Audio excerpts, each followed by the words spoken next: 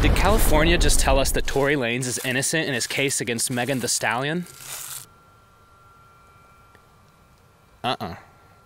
No. He recently submitted a habeas corpus petition, which I can barely say and I'm definitely not qualified to talk about, but what it means in a different language or something is bring me the body, which is a last-ditch Hail Mary attempt at re-examining the case. I know the headlines are saying that his innocent claim has been accepted, but that's a little bit misleading.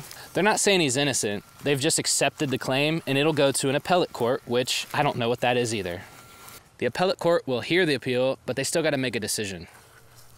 His appeal is kind of valid in my opinion because it says that they should have brought up his driver, who was the only sober witness that night, and that his DNA was not found on the gun that shot Megan in the foot, allegedly. I say allegedly because was she really shot?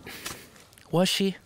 I'll leave that right there. But anyway, Tory is claiming full innocence.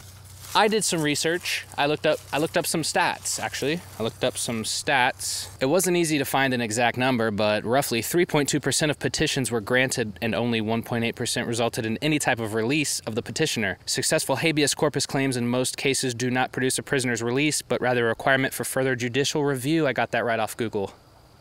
So is Tory getting out? No, not at the moment, but it could be positive news. It is positive news. Maybe, best case scenario, he gets a lighter sentence. If you like lighter sentences, maybe you'll like our live streams every Tuesday, Thursday, and Sunday, 7 p.m. Eastern Standard Time on Twitch. Also, like and subscribe here too, you know what I'm saying? If we hit 1,000 subs, we're giving every single subscriber a Cybertruck.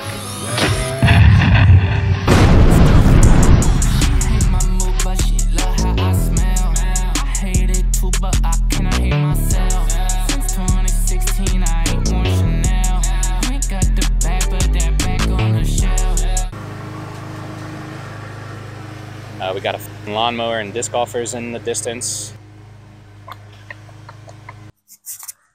Damn, we got the spiky bushes in the fucking grass, dude. I don't know if that was a snake, but there's something in that grass. I'm this way.